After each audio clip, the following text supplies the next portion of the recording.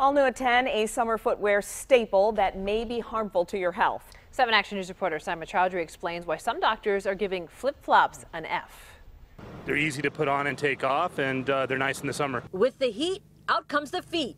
But flip-flops get a big fat F when it comes to footwear safety. By definition, that it's kind of flopping off your foot, essentially. Dr. Zachary Vopel is a foot and ankle surgeon with Beaumont Hospital in Royal Oak. He says continuous flip-flop wear can wear out your feet. Plantar fasciitis or heel pain, we can see pain in the arch, tendonitis, stress fractures, and shin splints. Some problems caused by flip-flops could affect the rest of your body. Trips and falls, strains and sprains, broken bones, and things like that. You don't run in flip-flops, do you? No. Why not?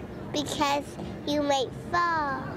That's right, you might fall. With children, because they're more active, we do see injuries in children because they typically tend to run around and do things that you probably shouldn't do in a flip-flop. If you plan on wearing flip-flops, Dr. Vopel has this advice. You have to be careful on stairs.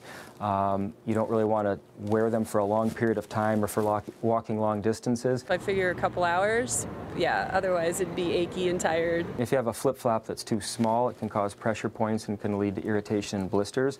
If it's too big, it's unstable, so you can slip and fall. Cushion shoe that's supportive, closed toe, it can protect from injuries, supports the foot, and can reduce foot pain. Okay, so I get it. Sneakers are probably your safest option, but are flip-flops just as bad as heels? I have to ask. Which is the lesser of the two evils, heels or flip-flops? I would say probably flip-flops. Really? All right, I lose. Simon Chowdhury, 7 Action News.